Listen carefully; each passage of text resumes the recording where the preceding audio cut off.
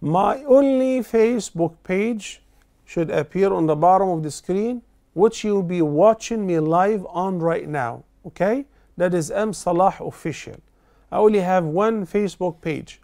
Every now and then some people impersonate me and they create pages and they even put the same profile and everything with the spelling slightly different. So I only have one Facebook page.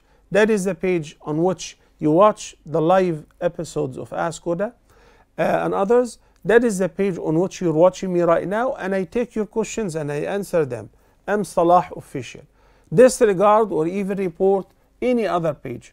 As far as supporting some non-profit organizations to provide food or food parcels to Muslims in Yemen, in Syria, in Palestine, in Pakistan, in Myanmar, there is only one organization that is I'm recommending right now, and it's on my page. It's called Human Appeal.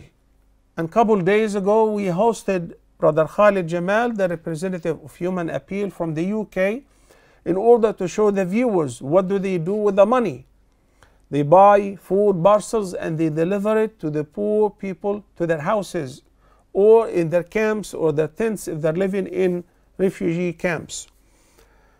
So Muhammad Salah is not a part of raising the money.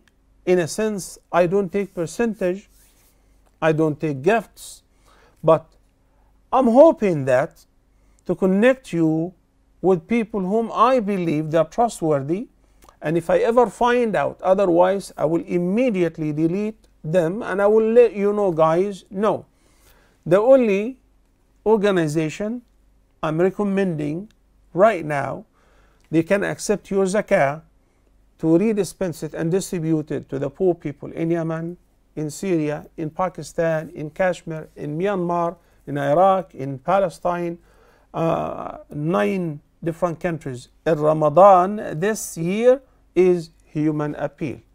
Okay, and that is the only page that I possess, Facebook page. I don't even have a YouTube channel in my name because my YouTube channel is Huda TV YouTube channel.